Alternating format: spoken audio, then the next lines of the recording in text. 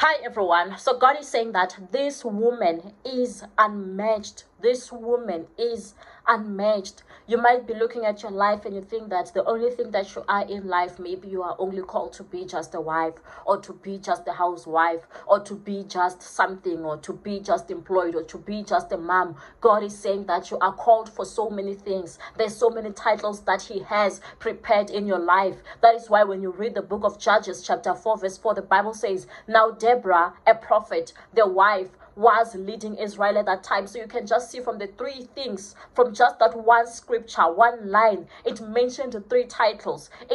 She was Deborah, she was a woman, but the Bible also mentions that she was a prophet, she was a wife, and she was also leading Israel at that particular time. So she was also a leader. So God is saying that there's so much that you can still do. There's so much that can come out of you. God has destined you for greatness.